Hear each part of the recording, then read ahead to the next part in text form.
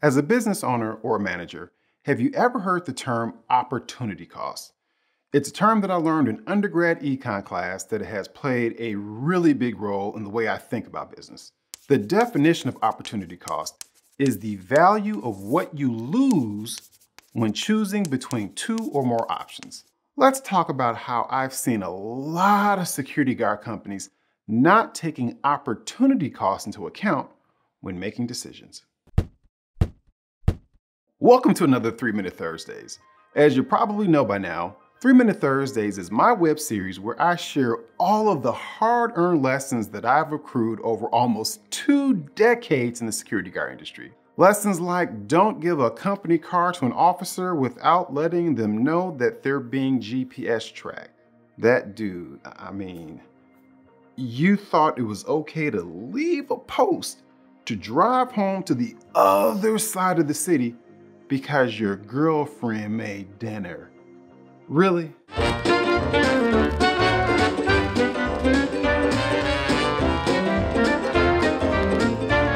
Anyway, let's take about 3 minutes to talk about the opportunity cost of making bad decisions. Let's start the timer. Although opportunity cost is a principle grounded in economic theory, yeah, I was an econ nerd, it has very real practical applications for all businesses, including security guard companies. But before we dive into it, let's talk about what opportunity cost means in the real world and not theoretically. As an example, let's talk about someone who commutes to work, because at some point we'll all start commuting to work again. But that's besides the point. Let's say you have an option of either driving to work or taking public transportation, and you decide to drive to work. For the sake of this example, let's say it takes you 90 minutes to get to work because you had to stop to get gas, the heavy traffic, and an inability to find a parking spot. But now let's say that that same commute, if done on public transportation, only takes you 40 minutes. That means the opportunity cost of driving would be 50 minutes. In either example, you still get to work on time. But the question is, what could you do with an extra 50 minutes? Is that another 50 minutes of sleep? Or maybe that's time to hang out with the kids in the morning before school. Whatever it is that you do with that 50 minutes, you can't realize those things because you've lost that time due to your decision to drive rather than take public transportation. Okay, so how does that apply to security guard companies? The way that I see it most is the underutilization of security guard management software like OfficerReports.com. So here are a couple of examples. The one that I hear most is companies still using paper reports. Again, like in our commuting example, all the reports are still getting done and are still eventually shared with their clients.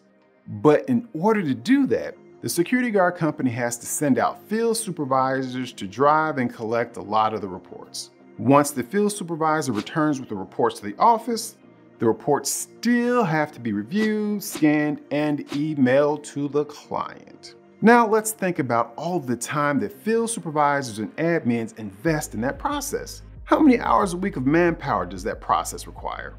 Whatever it is drastically more than using Officer Reports electronic reporting software. What could you have your field supervisors doing with those extra hours?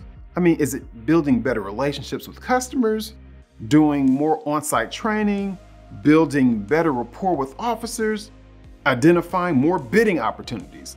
The list is probably endless. Again, the process of using paper reports works for those companies, but there is a huge opportunity cost associated with that process. The second example is companies who are tracking their officers using anything other than real-time GPS-based tour tracking. In a lot of instances, we talk with companies who are using their field supervisors to run around the city doing surprise spot checks to make sure that officers are on site and alert. But verifying that officers are on site and doing their patrols is something that software should be doing. Point blank, period. There are probably 10 other things that are more important that your field supervisor should be doing.